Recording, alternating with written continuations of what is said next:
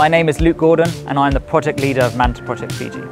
I've been involved with manta conservation and research for the last 5 years that started in the Seychelles, and now I've come across to Fiji in the last 3 years.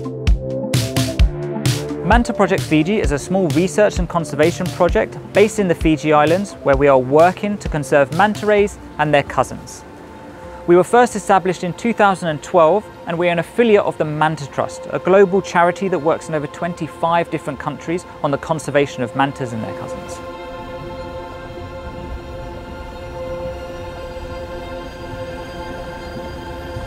Just behind me here is a big bay called Lavala Bay. Now we're very close to the capital Suva, and recently we've made a very exciting discovery here. We found the first confirmed sighting of the Oceanic Manta ray in Fiji.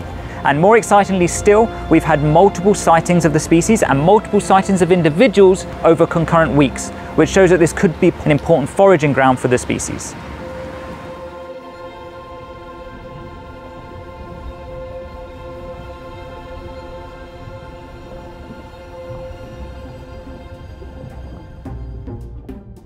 When we conduct surveys, we leave from where we are now in the harbour, and it takes about 15 minutes to our survey site.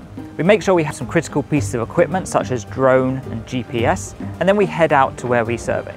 Now at the moment we survey actually a relatively small geographical area because that's where we've seen most of our sightings of the mantas. Not to say they're not found outside these areas, but at the moment this specific area is very productive for sightings. So when we reach our survey area, we slowly cruise and systematically search for the mantas. Now the mantas here, they feed in the bay. So when they feed, they surface feed, which means their back is exposed, the black back is exposed as they're swimming on the surface, or they somersault feed close to the surface. Now when they somersault feed, this is them doing the backward rolls that you might have seen. Now when they do this close to the surface, their ventral side breaks the surface. Not only does that break the water as a visual cue to see where the manta is, but also the sun reflects off that white surface very easily, and that's also another visual cue. So we'll look for the mantas in this geographical area by sight first, and if we don't see any, then we'll put up the drone. So firstly, we try and gather what species the manta is. You can see by different markings between the two species. And we also try and gather data on the individual. So that might be the sex, but also the identification. Now each manta ray has different ventral spots on their surface, like a fingerprint in a human being.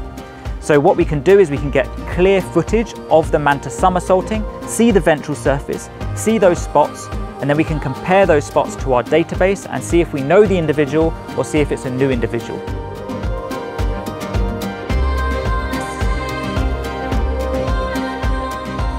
So the Oceanic Manta ray has just been upgraded or downgraded, however you may like to think of it, to endangered on the IUCN Red List. We don't have a lot of data on the population in the South Pacific. Early studies right now are showing that the whole global community of Oceanic Manta rays could be the same community. They could traverse huge ocean spaces. So if the mantas here are traversing large distances across different oceans, that this site could be very, very important for them on that journey.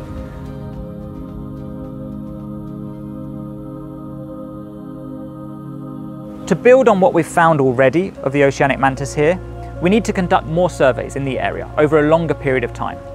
What we hope to achieve over the coming years is to gather enough information that we can better understand how the species uses Fiji waters and even the wider South Pacific waters. As I mentioned, we think they possibly traverse the whole South Pacific basin, which means it's not just a Fiji conservation issue, it becomes a more wider regional issue across many nations. And we're hoping that the information here, along with information found in New Caledonia and information found in New Zealand, can pave the way to real conservation measures for the species.